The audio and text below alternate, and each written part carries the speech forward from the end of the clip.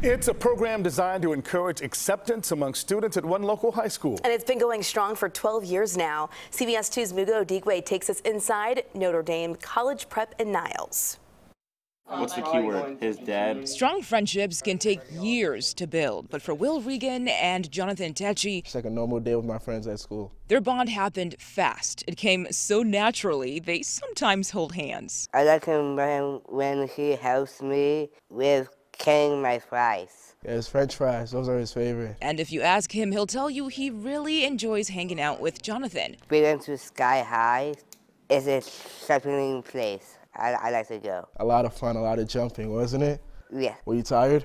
No. I was tired. I don't know about him. But their friendship isn't exactly one of a kind. There are many others like this here at Notre Dame College Prep, an all-boys Catholic high school. We're both seniors. We're both seniors. Meet Michael Hennigan and Will Meyer. Mike is we're probably one of my closest buddies because we've been playing football with each other for 3 years. I'd say our chemistry is really great with each other.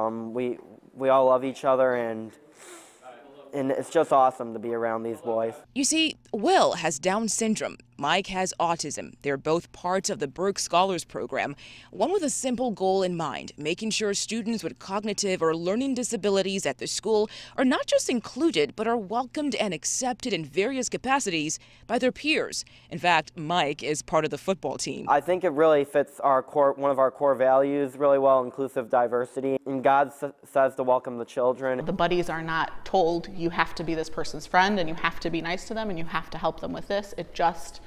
It happens naturally. So Sam, what's shopping math? Leandra Juarez is one of 2 teachers in the program. I don't want Sam to go to the store and not have enough money to buy the stuff his mom sent him to the store for. A big focus of hers is ensuring students like Mike and Will Did you take your test yet? Develop the life skills that will help them when they graduate. Skills like bringing the right amount of cash to the grocery store. What's a discount? But it's also about building character within the entire student body, showing them it's possible to have strong connections and friendships that transcend our differences. To be patient and to understand where another person is coming from, it's going to take you far in life. I was scared of moving to the school, but I have Stacy.